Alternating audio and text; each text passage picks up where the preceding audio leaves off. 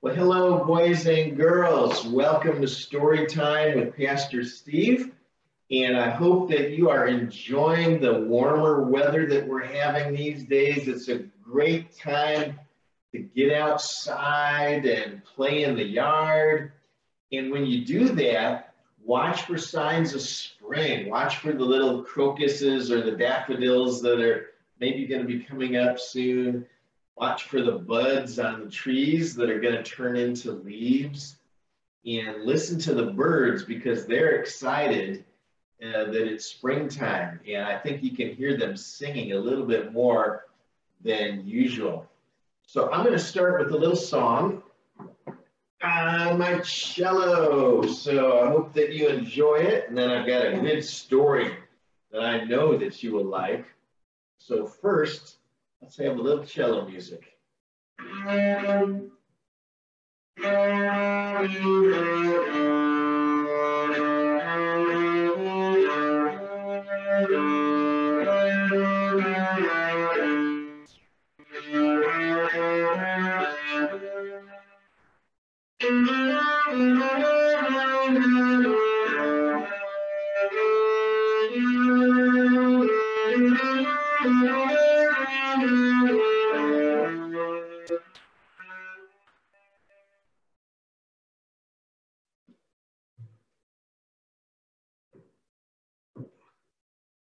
Well, that was fun.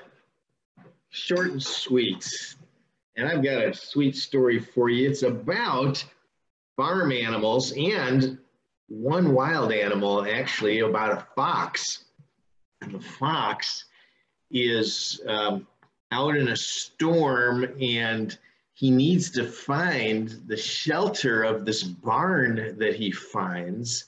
But the barnyard animals are afraid of the fox. And so they don't want to share. But then something happens. So I'll let you see what that is during the story.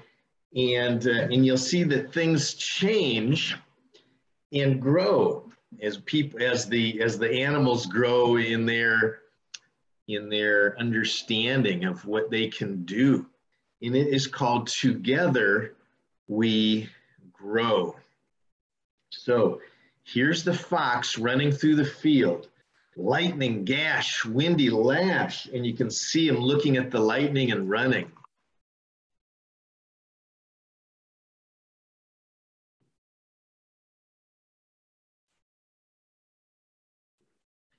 And there you probably saw the barn in the background. And so the fox is running and comes right up to the barn. Rain and thunder, home asunder. Because the fox's den, the hole in the ground, got flooded out by the water.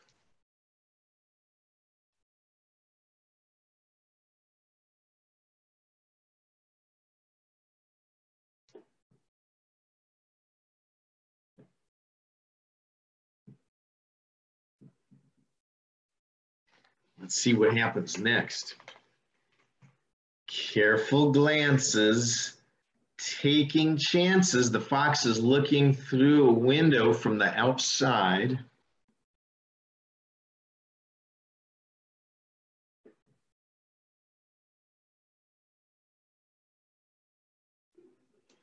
Wondering if that would be a good place to go and take shelter.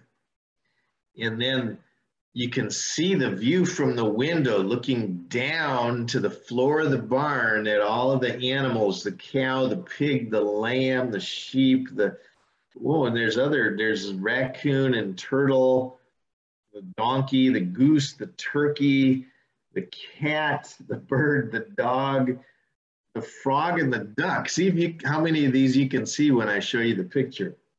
Frightened faces, strange new places, paws in need, and beaks to feed.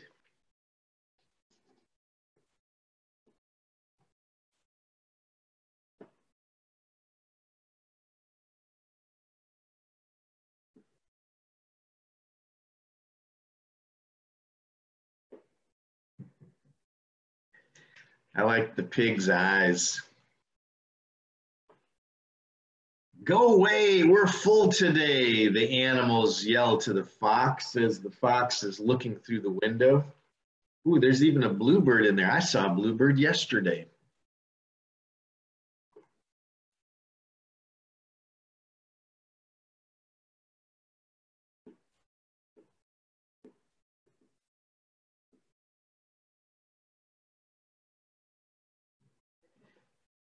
Could you see the bluebird and the fox looking through the window from the outside? So the fox had to walk away and find its kits, which is the fox children, and let them know they couldn't go into the barn. Rain-soaked, lonely, a hope, if only, and they look back once again and they see a little duck looking out the barn door.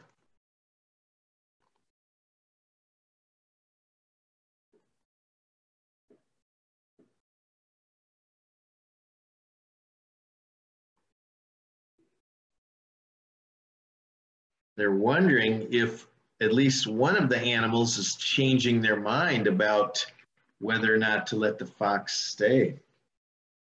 And they come out and meet in the rain.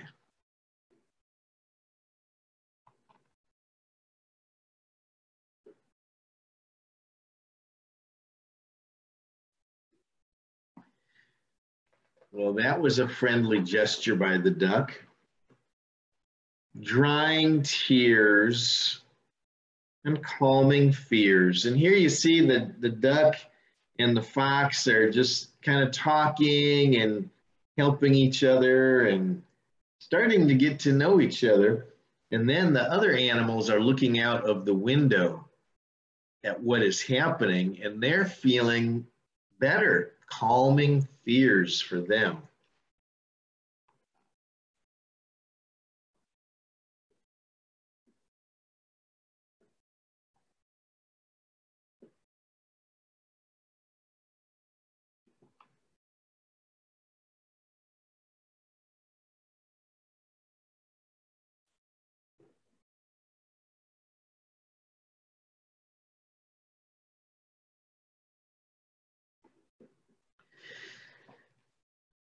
They're thinking maybe we acted too quickly. Maybe we were too harsh at the fox.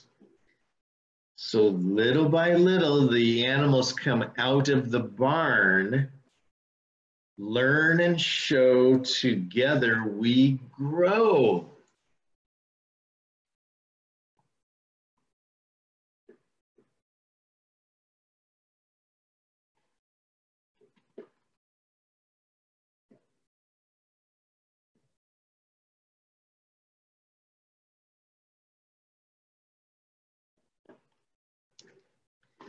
So they're coming to an understanding that maybe they can live together. Flat or long, screech or song, slow or quick, lumpy and slick. They are learning that it's okay to have the fox inside after all, even while it's raining.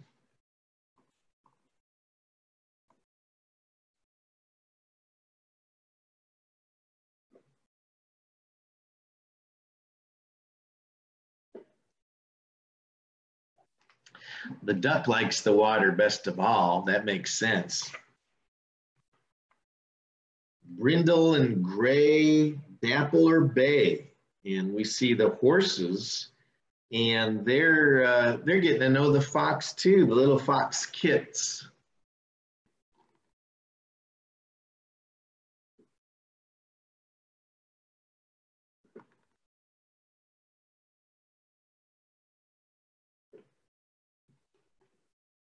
They're all making friends.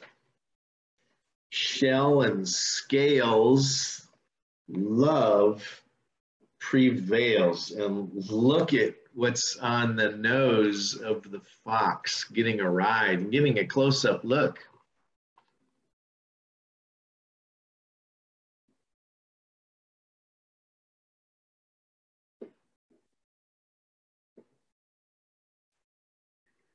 It's a snail. But I don't think I'd want a snail on my nose, so that fox is braver than me. Large or small, short and tall. And here we see the tall ones, you can only see their legs, and the short ones you can see on the ground.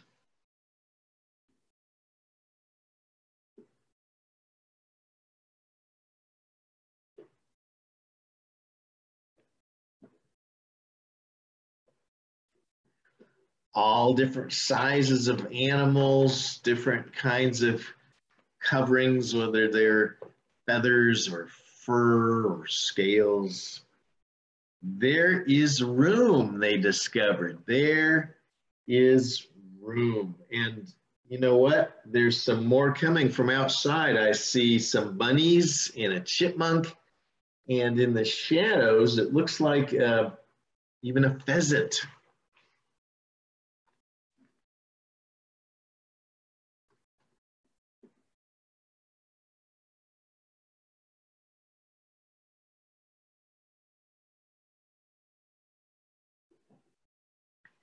And by now, the barn animals are not fearful, and they know that there is room for more, and they can welcome the other animals who need a little shelter from the rain. There is room, and then you see more animals. I see a moose and a skunk. I see it looks like maybe like a weasel, a possum with a lot of little possums. I see a deer and a great heron bird. I see a snake, maybe even some mice and a bird under the full moon. Take a look.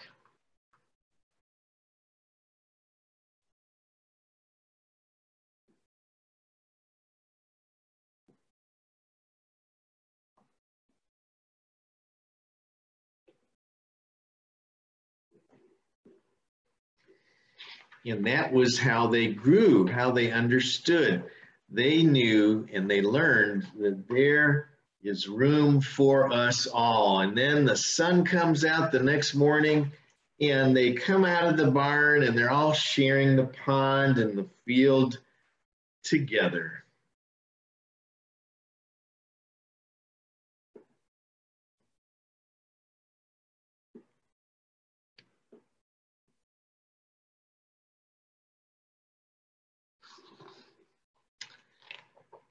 The end.